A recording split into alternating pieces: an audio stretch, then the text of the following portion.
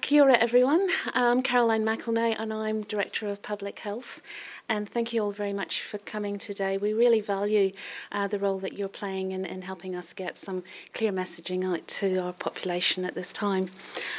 We haven't got a sign language interpreter with us today, but we will assure you we'll have a written transcription of this footage as quickly as possible up on our website. I want to cover off the results from our TAG, Technical Advisory Group meeting, which was this morning, and give some information about a public health campaign that we're launching, personal protective equipment, and an update on numbers.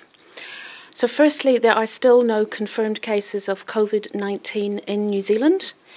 To date, around 125 tests have been carried out. They've all been returned negative.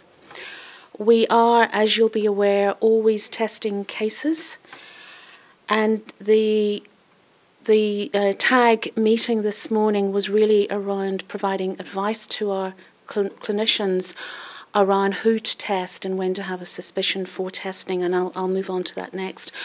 We have about 6 tests that we're still waiting for results.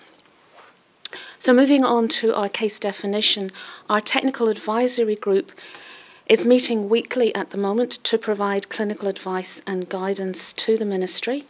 As you know, the situation with COVID-19 is rapidly evolving around the world, and we've seen just this week increases in cases in the Republic of Korea, Italy, and Iran in particular.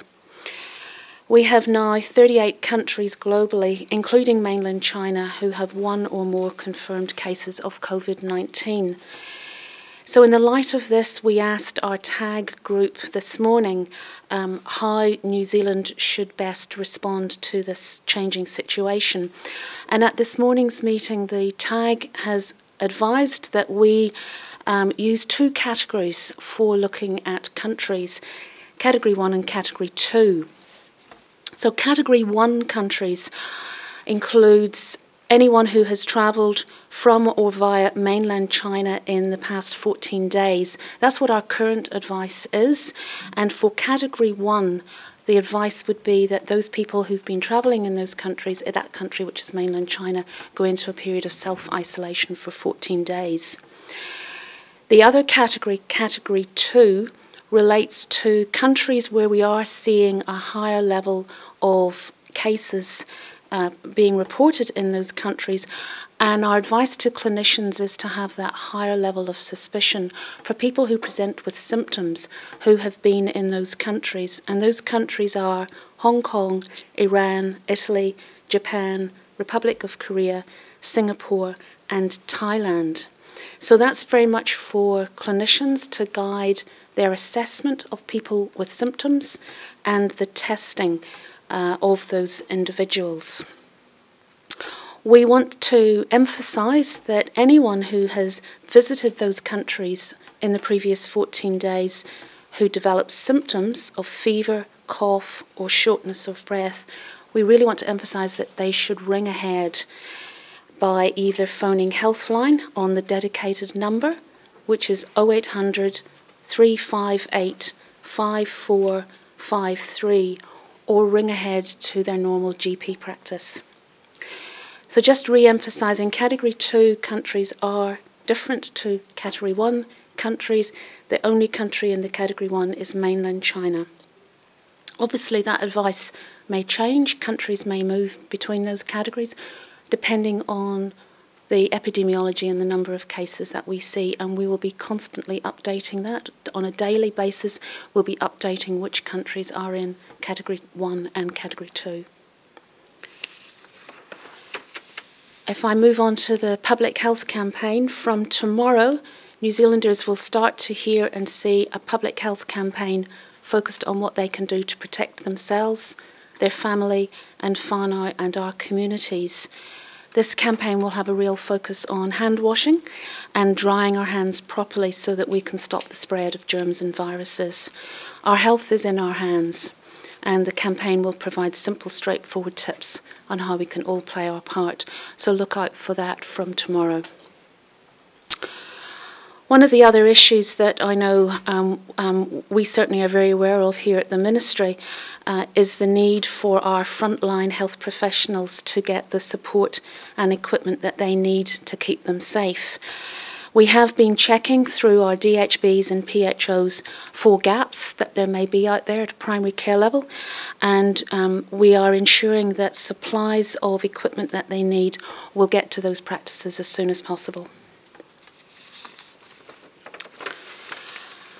Just a brief update on Whangaparoa. Our Whangaparoa Reception Centre has 6 New Zealanders there at the site. If you recall, these were the New Zealanders who we assisted to come back from the Diamond Princess cruise ship. They are all doing well. They're showing no signs of COVID-19, which is really great. They still have daily health checks. And finally, a quick update on the numbers. So in the last 14 days, we have had 2,640 travellers who've arrived into New Zealand from mainland China. And on Healthline, we currently have 2,191 who are currently reported as active and registered with Healthline.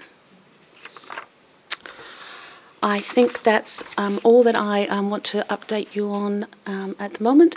Happy to take any questions. The supplies for the DHBs and things like that, exactly what is it? I know we've talked about masks, but does that include gowns and aprons and things like that? Yes, it includes a full set of what we call personal protective equipment. So that's masks, gowns, gloves, eyewear, and there's a list on our website of what that generally contains. And what we're seeking information through our DHBs and PHOs is what is the status of that equipment out there at a practice level. So we don't know right now if we have the right amount in our country? We do have a lot of supply. I think what we want to make sure is that the supply is distributed across the country, because we really don't know where anyone at any moment could present to primary care with COVID-19 if they've been overseas.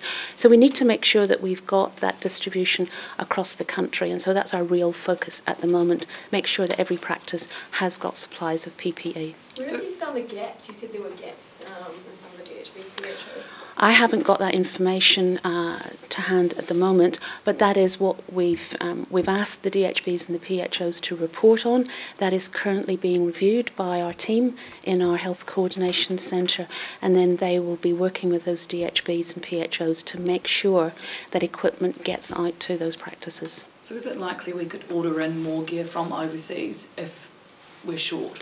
Yes, that's part of the assessment. It's making sure what we've got in country is well distributed, but then also what else do we need to get in to New Zealand so that then we can keep that supply chain going. In terms of a pandemic plan, Australia have what I guess they're calling an emergency lockdown situation where schools and businesses would shut and rugby games or something might not go ahead. Do we have something planned for that if it happens? Well, we are starting that detailed planning around for a COVID-19 response. What could that look like? These are all scenarios, potential scenarios, and we already have our influenza pandemic plan, which outlines a lot of those possible scenarios. So what we're now doing is actually putting that in the context of what we know about COVID-19, and that's a very active piece of work that the Ministry is now doing as a result of what we are seeing across the world, where we're certainly seeing spread in other countries. We're watching that really closely to see what happens, but we do have to be prepared in New Zealand for the possibility that may happen at some point in the future here in New Zealand. So if we get an outbreak in New Zealand, what would that mean for our usually busy flu season? We're going to have the winter coming. Yes, well that would be a challenge, and we acknowledge that as a challenge. What we can do with flu season is make sure that as many people as possible get vaccinated with the flu vaccination, which will be starting in the beginning of April, and that at least will hopefully reduce the impact that we have from flu when that arrives. But I think that's certainly something that as part of our planning we do need to look at how we could manage some potential scenarios around possible numbers if we had an outbreak. But that's all quite theoretical because we do not have any cases in New Zealand. If we did start to see cases, it's highly likely that they would just be single pop-up cases, as Australia has seen. And so our strategy there is to mount a very vigorous response to any cases to make sure there was no spread from that single case. And Australia's shown how they were able to do that very well. They didn't get any spread from those cases. And that's that's our immediate plan for what would happen here and now. But obviously we need to start thinking about what a future scenario could look like and plan for that. Just going back to the start of your talk, the focus is still on China. Cases there are slowing. So why at the moment is it not the right time to be putting restrictions in place for people that have come from South Korea and Italy? So we're looking at the data very closely.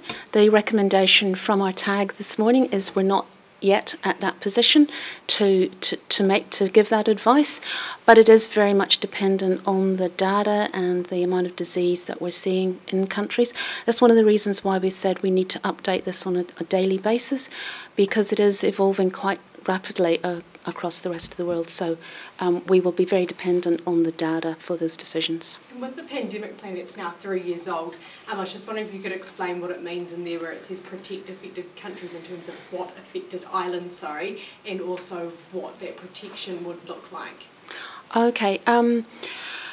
In terms of an impact of any disease on a country, it's not just the number of cases that you might get. You are very dependent on the health system in that country, and our Pacific Island countries have said themselves that their health system could be more adversely affected by an outbreak of COVID-19, just in terms of their ability to respond and contain.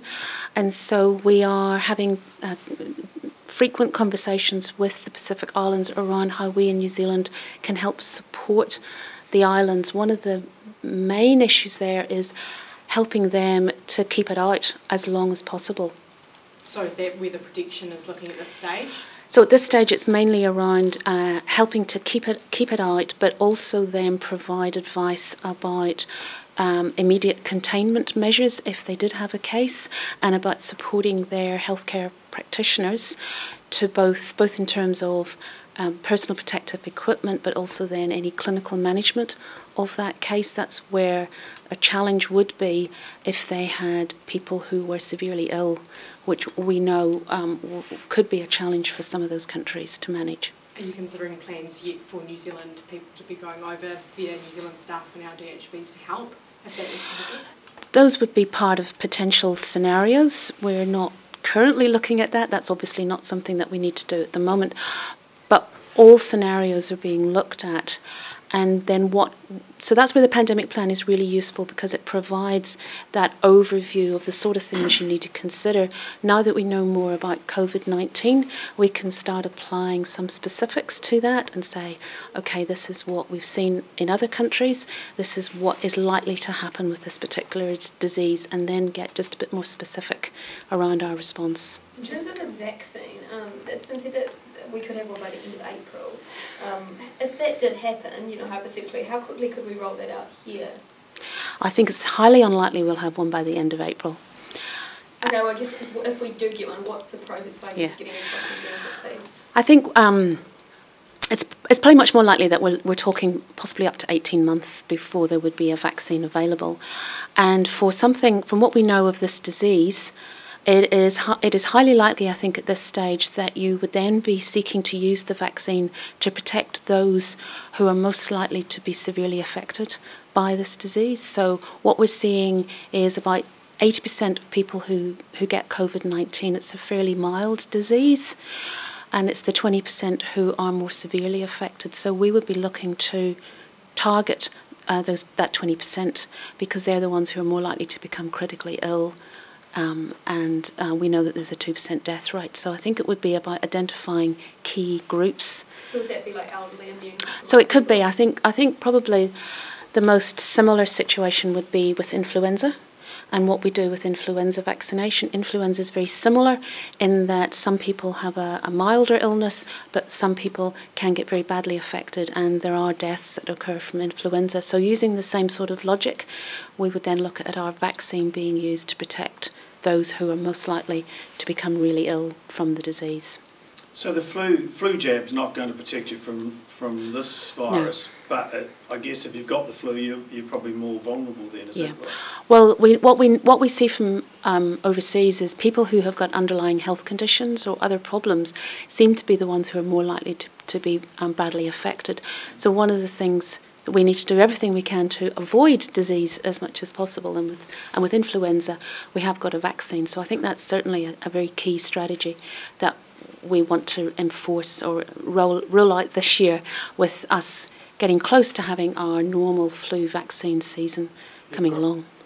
You've got time for one more question. All right, one more. Okay, so just going back to older people, in the 2017 pandemic plan, it doesn't appear that there is a plan for aged care or nursing homes in the event the virus spreads here. What's being looked at in that area? Well, those are very key groups that we do have to look at. I think what we're seeing from this particular disease is it does seem to be affecting older people more. Every disease does tend to be a little bit different. Sometimes they affect younger people, sometimes they affect older people. So certainly in our planning we will have to look at how we would respond to an outbreak in an aged care facility, for example. So are you looking at that? Yeah, that will be part of the planning that we're ramping up now.